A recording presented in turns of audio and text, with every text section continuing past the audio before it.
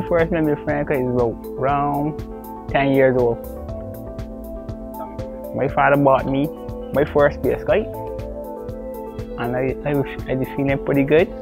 Well, from younger, about 8 or 9, I used to make the little trash bone ones with the coconut sticks and just cut it and fold the butt leaf and use the flower paste. But I told myself, well, if I like these things so much, right, I should be able to make them, right? So from the time he bought me the first one, if you see me, I could always make the small ones. So just transfer the coconut ones into the solid sticks, and from there it take off. From around age 12 or so. Well, I started in the district by my first kite. I made a yellow and black boxing dice. One of the worst kites I ever faced in my whole life. But then someone bought it, so then I continued. I made the one. Then from there, the next season I made about 2 or 3, and then the youngsters just keep coming, patronizing, and from there I get better and I just continue. Well, normally earlier times when they had the competition for garrison, could make 2,000 kites or over, right? But now things a little bit slow. Sales unlike what they used to be before. You go to the lumber yard, you can buy logs or you can buy 1 by 12 deal. You're getting 40 feet length, 16,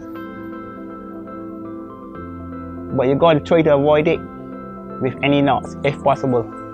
So you'll get 40s and then pin them together, and then you start the frame.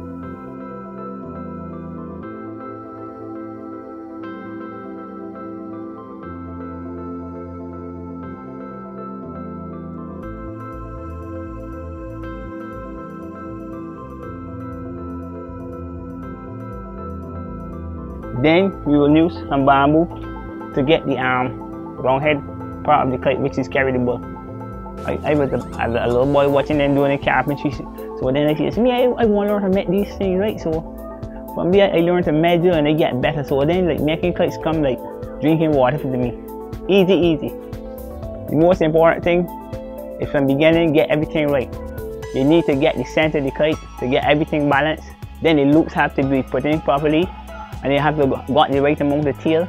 You're gonna make sure you center your control string, which is the head loops. You understand? Because if you got to one side, it's gonna size that to that side. If you got to the left, it's gonna size to the left. If you got too much to the right, it's gonna size to the right. And then it end up in the tree or it hit the ground. So you gotta make sure it's center. Everything gotta be balanced.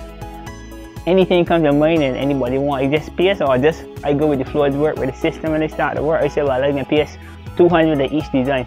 200 star alignments, 200 mills, 200 propellers, 200 boxes, there's 200 channels, and then I could, instead of making a simple design, such a one design, I put in 2 or 3 in one kite, and that's it.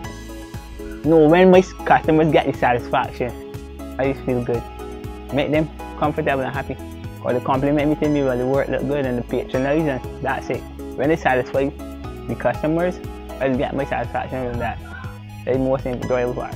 Every year people say they appreciate the work I've been doing over the years, and that's it. That encouraged me. That's my satisfaction.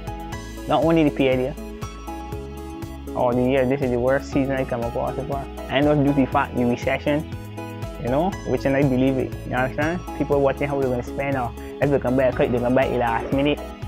And I maybe I want a kite. People say buy too much cheap and say things like I can buy one kite, the rest of the money I'll spend to all the supermarket or pay bills. So I can just go from here, come bugger on hit the ground, and that's it. So people watching how they spend it. I did just love it as a boy, and like from the time my father gave me the first kite, and then my brother said, "No, I want to tell myself from there." See me, it just, if you love something, your heart there, just go after it. I'm Peter Wiltshire. I'm a kite maker.